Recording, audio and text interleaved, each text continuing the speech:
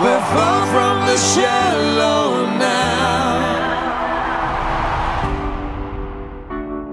So in general, noise exposure is monitored by two ways. One is loud noise over a long time, or short bursts of sounds that can be very damaging to the ear. So as an example, think about it, this is not concert world, but think about the worker who's in a factory for 8 hours a day around loud noises. That can cause, or loud machinery, that can cause damage to the ears.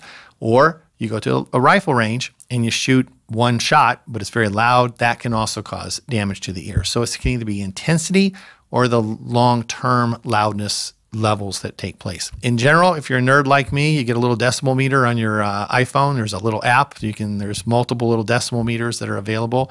And I actually pull out a decibel meter when I'm in a concert and look and see, is it less than 85 decibels and it's above that, then I'll go ahead and put my earplugs in. I think it's good to have the app because the problem with hearing loss is once you've lost it, you can't get it back.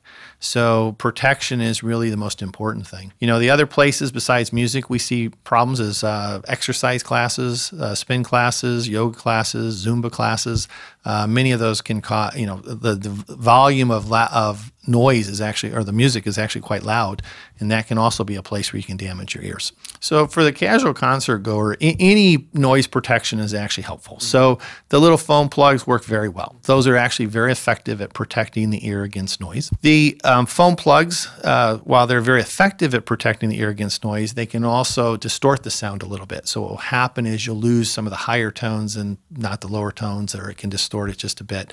And so some people don't like to wear the foam plugs as a result of that. There are some very specific, what we call musician earplugs that can be custom made. Some are actually not custom made that you can buy, but what they do is they'll just give a dampening of 15 to 25 decibels of sound. And it's more like, what I like to say is it's kind of like turning the sound down as opposed to, messing with your equalizer, if you think about it that way, where the foam plugs, while they provide the best protection, they distort a little bit. The higher end plugs can actually be very good because they'll just lower the sound, but they don't distort quite as well. So in general, if you have an app, as I mentioned, anything over 85 decibels is considered too noisy. I'll just give you a perfect example. I went to a concert one time in a theater that held probably 2,000 people.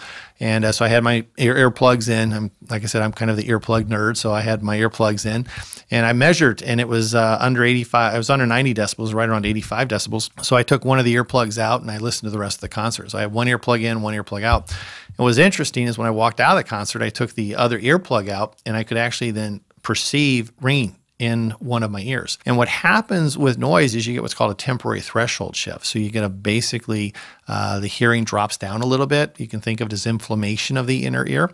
And as a result of that, you get ringing. So I actually had ringing in the ear that I took the earplug out. And had I not had an earplug in just one ear, I probably would have never noticed that. So my point is, many of us, I think, are exposed to loud noises and we're not even aware, because if it happens in both ears, the brain just kind of ignores it unless it's really loud.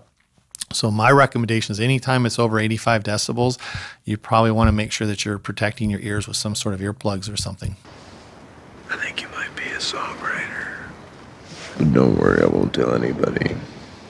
But I'm not very good at keeping secrets.